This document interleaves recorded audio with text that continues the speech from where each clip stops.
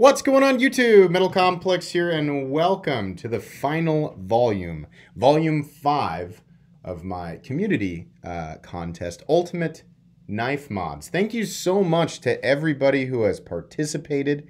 If you don't know what's going on and you want a rundown of everything, you can click on the very first link of the description, which will have a video that explained entries and things. Obviously, with this being the final episode, there are no more entries. For today, I have 5 more, the 5 final awesome entries that I've chosen, and I can't wait to share them with you guys. Thanks so much to my generous patrons who are supporting me right now. There's a link for Patreon right down below, and please make sure to follow me on Instagram at metal_complex. All right, let's start off here with an interesting one. I did not expect to see a modded Artisan Cutlery Archaeo. So it says espresso etch on the Damascus blade, mirror polished convex edge, interesting, multi-layer anodization, all done in-house at Arrow Handkerchiefs. I was going to read that. Arrow Handkerchiefs. I'm dumb. Yeah, this is cool. I just wasn't expecting to see an Archaeo. When I saw this, I thought, you know what? That's an interesting one. It's not a model that I expected anybody to mod, but I do like that anno job, the sort of plasma anno, as I call it. So, pretty cool. So, yeah, at Arrow Handkerchiefs on Instagram did this. I thought this was an interesting one. This would be knife number 1. So, if you are going to vote down in the comments section, which I would encourage you to do, because it's free entry to win something. Number 1, make sure that you see all of the entries. Number 2, when you vote, please spell out the word of the number.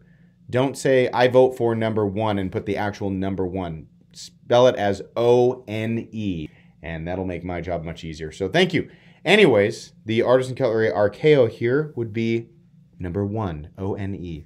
Moving on here to number 2. What we've got here is a Spyderco, despite me saying, you know, I tried not to include so many. Yeah, I mean, I still have to include some because it's just, that's like 90% of what I'm getting.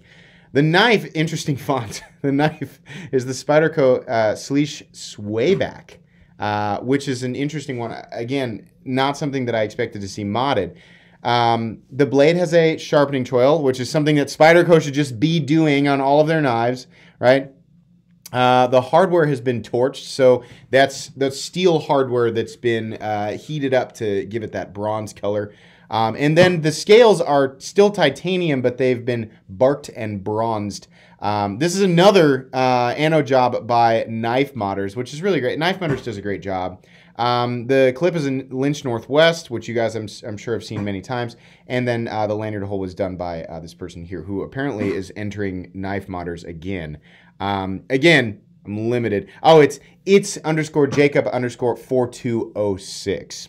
So, since Knife Modders has had 3 entries here, what I'm going to do is Knife Modders can have their own, because they did have their own entry, and then the people who submitted knives that were modified by Knife Modders, those people are then entered and not. That way Knife Modders doesn't have 3 entries, right? So, I want to make it fair. Let's see here. Yeah, the titanium actually does look like wood, which is cool. This is really cool. I like how this looks a lot. I can get one shot here of the Lynch Northwest, but you can see also the detail in the titanium I thought was really, really cool. So, very cool. Make sure you guys check out its_Jacob_4206 and Knife Modders, because they do this type of stuff if you don't want to do it yourself. This would be number 2, TWO. Moving on here to number 3, which it just made me laugh. Speaking of Chris Reeve knives, this is a Chris Reeve Sebenza 21 with it's like a sprinkles, right? If you remember the, I think Swiss Army knife, the SAK did a scale in the donut sprinkle pattern thing, and then there was also, of course, the Boker Kalashnikov sprinkle edition, which I think started this whole mess. This just made me laugh that this exists, right? The scale was by @beans_EDC. It's just called the donut scale. The backspacer is Carolina Gears blue aluminum, which is cool. And the clip is an RGT in pink Damascus. Thumb studs are unknown. So those are modified thumb studs as well. I didn't actually catch that.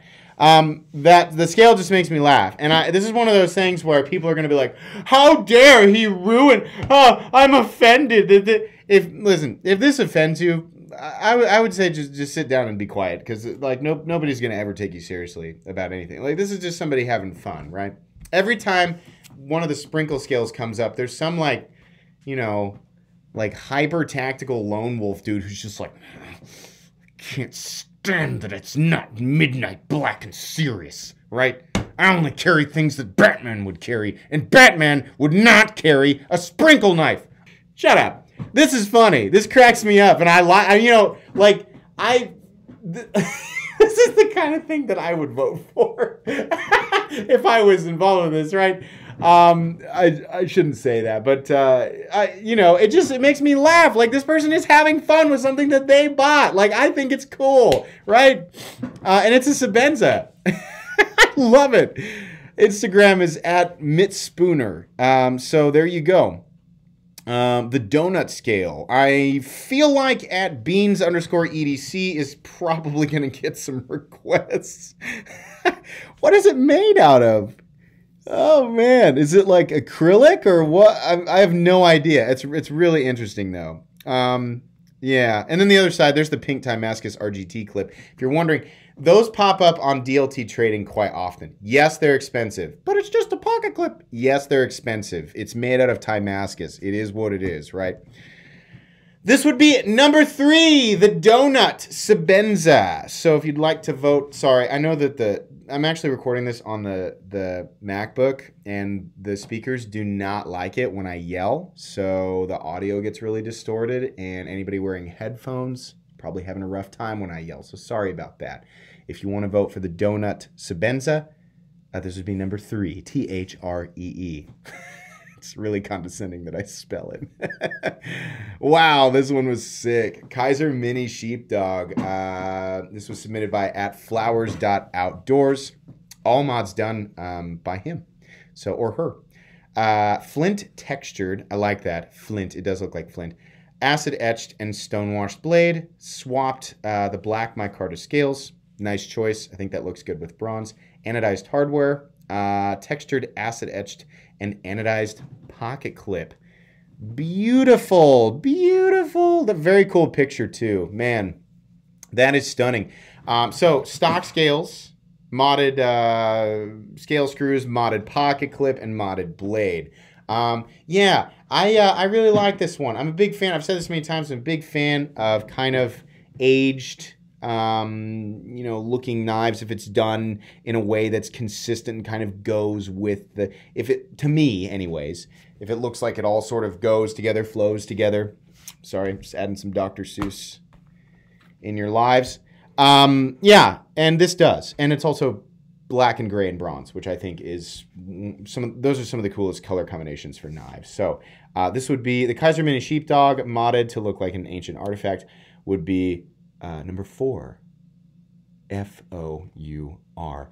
And moving on to the final mod, which I've entered this knife before, but not specifically this mod. This was quite impressive. This is a Benchmade bug out. Oh man.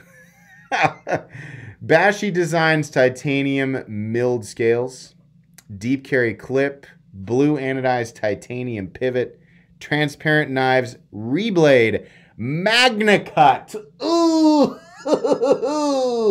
64.3 HRC. Sorry, I don't know. That's that's the noise you make after you read MagnaCut. 7,000s behind me. What? 18 degrees per side. Man, it's just sick. Oh my God. What a gorgeous knife. Yeah, I mean, like, this is, for a lot of people, this is like, when you dream about something that you think like, I don't even know where I got that idea, but I wish it existed. Where in my subconscious could this have possibly come from? This is like ultimate EDC beyond ultimate EDC that only could have come from the ether of dreamland. Yeah, I like this.